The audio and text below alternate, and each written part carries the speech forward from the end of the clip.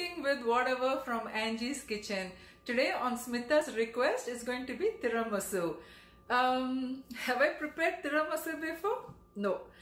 Am I a big fan of tiramisu? So, not really. I've tried it a couple of times. It was okay for me. So it indeed is a challenge. So let's see how I'm going to embrace the challenge. One thing I want to say is I do really welcome challenges because one, it helps me to venture out, expand the boundaries and give me more confidence. So let's see how this challenge is going to be embraced by me. Let's start the process.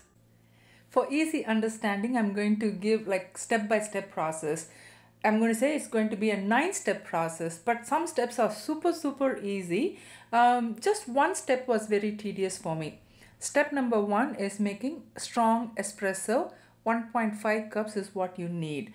If you do not have an espresso maker, make super strong coffee. The reason why I'm adding a pinch of salt is to bring out the flavor from the espresso. I learned it, of course, from YouTube. And this is actually my second batch of making the espresso. I already made the first batch and one more batch to go. How I wish I had a bigger espresso maker. But that's fine. No worries, no complaints. Be positive. That's the attitude that I want to have. So I really actually love the espresso fountain bubbling up. I don't know. I just get a kick out of it. I like it.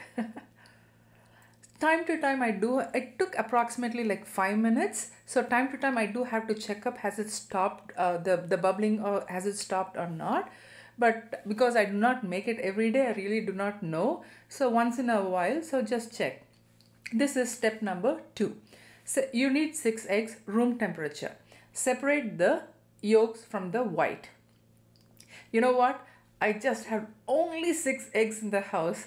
So I was like very nervous. Hopefully I don't mess it up. Because everything is ready. If I just mess up with 1 egg, then I have to wait till the egg is actually got from the store. I was like super nervous. If I had more, I would not have freaked out. But only with 6 eggs, I was very nervous. But good thing everything worked out well. To this, I'm going to add 3/4 cup of sugar. Now this is the tedious step. It just is all part of step number 2, but this is called water bath using a double boiler. Never done this before. This is what actually was holding me. I was very nervous to start doing this, but actually, you know what? This is also okay. It's a nice learning experience. Chris actually encouraged me. He said, even if you mess up, don't worry, we can do it again. That actually kind of motivated me to start and do this. So in a saucepan, maybe just a little bit water. Do not boil the water, just simmer the water. And in that heat, the steam from beneath, you have to melt the sugar and slow cook the egg. If you keep the temperature in high, then what happens is the eggs will become curdled. So that you do not want to happen. So just like simmering water with the steam coming up, you're going to cook the egg. And for 10 minutes, you see, there's a switch off hands. Thanks to Chris, he actually pitched in. It was painful for me. My hands are messed up. It was really hard for me to do. So he did everything. And after 10 minutes, you see the color changing. It was really like, wow, I was so thrilled to make this. It was like, everything was like, wow, look, it's changing. Okay, wow, I was nervous, at the same time excited. It was kind of a mixed feeling for me. After 10 minutes, it will get thickened, but don't worry about it. After 10 minutes, I'm telling you, it will get thickened, but don't worry about it. You have to allow it to cool completely. So this is me doing the final test. Yep, it's done. Now you need rum for this.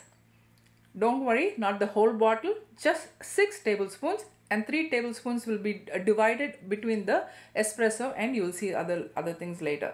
So 3 tablespoons you're mixing in with the espresso. So both the espresso has to be cool and also the egg mix has to be cool. So step number 1 is done. Step number 2 is also done. Step number 3. You need the mascarpone cheese. I had to learn how to pronounce it. Mascarpone cheese. Pone. And this again you will be adding 3 tablespoons of rum to this cheese. You have to add the cheese and the rum and then use the mixer and mix it. Word of caution, do not over mix it so that it should not become grainy. So I'm just use my judgment, So until it is all well combined is how I did. The speed was, I believe I just did it in speed number 1. It was not in heavy speed. Speed number 1 is a slow speed. So yeah, I used speed number 1 and I mixed it, and do not over mix it. Step number 4 is a cool step. All you have to do is just beat it. 2 cups of heavy cream and simple, easy. Just beat it. I've heard of snow peaks, but this is my first time again preparing this, and I was excited to see a stiff peak. And that was like really, like I watched it on TV, but then to do it for yourself, by yourself, that was like cool. Step number 5. Yes, step number 5, you have to mix the mascarpone mix as well as the egg mix. Now you will see me transferring the egg mix into the mascarpone, but do not do like that. Do it otherwise, so that the sugar will seem hard, but using the mixer will actually soften it. That is the power of the electric mixer. So the mascarpone into the sugar, use the mixer and just beat it. I can't hold a tune. I don't know what I'm doing. Just beat it. That's all I know. Then probably this is step number 7. Yes, I think. Gently folding off the stiff peaks into the other mix, the well combined, mix. So this is the last mixing done. So just use your judgment and gently fold. Do not go, in a hurry. Do not do it, please.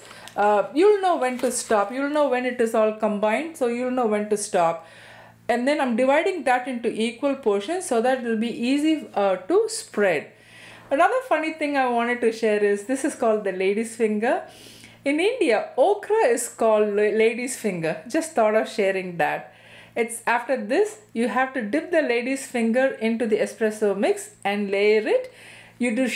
Another thing is, do not soak it. Just dip it and then layer it, and you're spreading the first half of the cheese spread.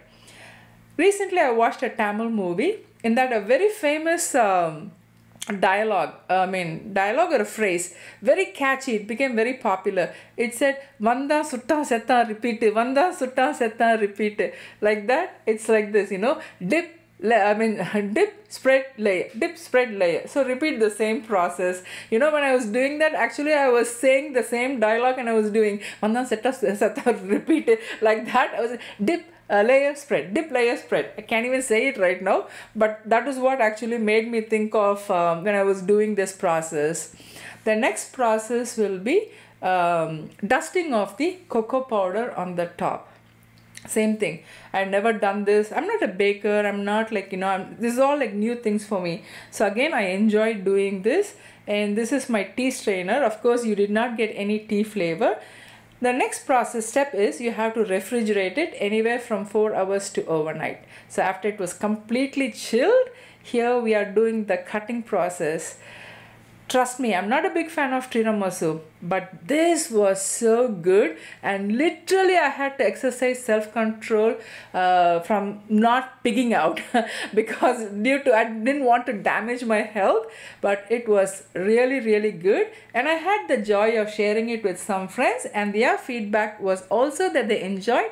That made me super, super happy, and I was so excited. Again, friends, thank you so much for watching. Love you all. Take care. Please do give it a try. Don't be nervous. Piece of cake. The only step, the tedious one, was the double boiler, but you can nail it too. Thank you guys. Love you all. Bye-bye.